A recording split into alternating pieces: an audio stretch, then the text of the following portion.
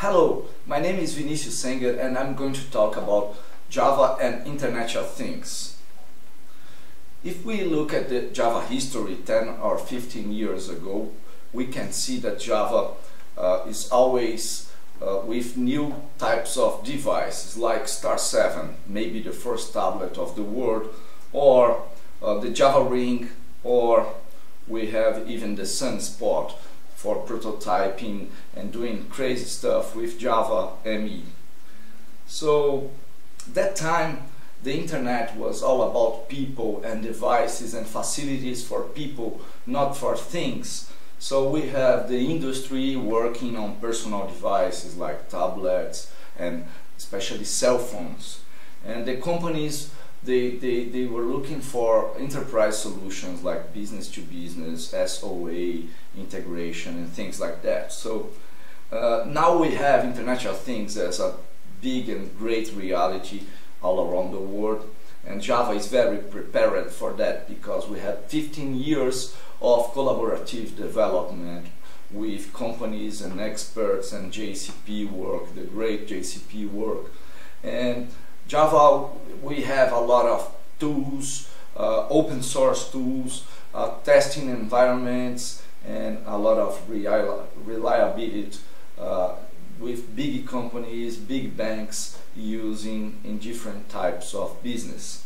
And Java is real multi-platform because Java was created to be operational system independent from the hardware, from the type of processor. So it's a big advantage for Internet of Things. With Java embedded platform, we can have very small devices to single board computer devices running Java. We have Java Card, Java ME embedded, we have Java TV, we have Java SE embedded for a computer with more memory and more CPU, and we even have a version of Java EE for small computers called Java Embedded Suite. But for this set of video we are going to talk just about Java ME embedded and Java SE embedded. Java ME embedded is a platform to small devices with very small amount of memory and for headless application without any kind of user interface. And you can run Java ME in microcontrollers with real-time operational systems or minimal operational system. And Java ME is used all around the world to make wireless modules for measurement, smart metering, e-health, and many different types of machine-to-machine, like cars, are running Java ME embedded. Java ME embedded is not anymore just about phones. We have a real platform for prototyping solutions with 3G connection, like this Gemalto concept board is a very nice board for prototyping solutions using Java ME and 3G connection. We have even Raspberry Pi running Java ME embedded.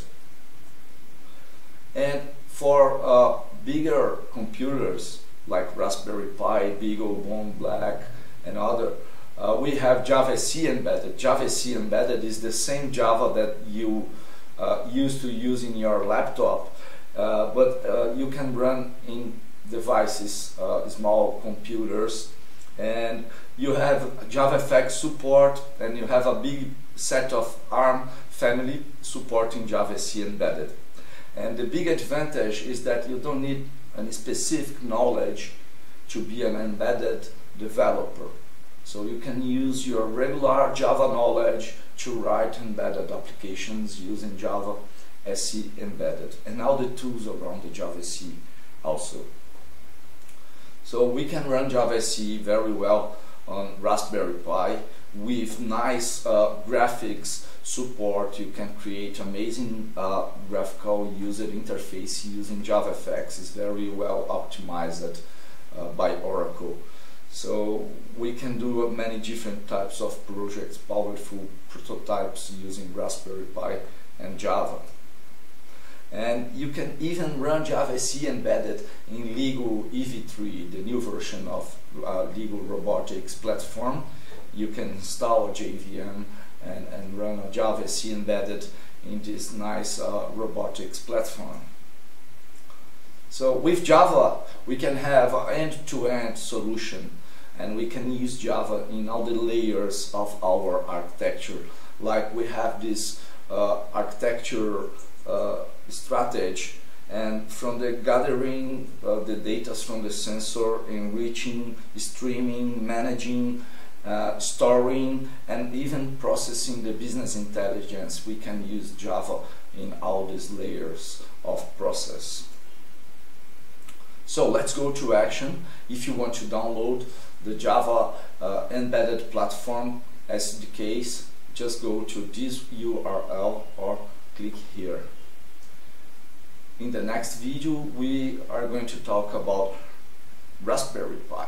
So see you.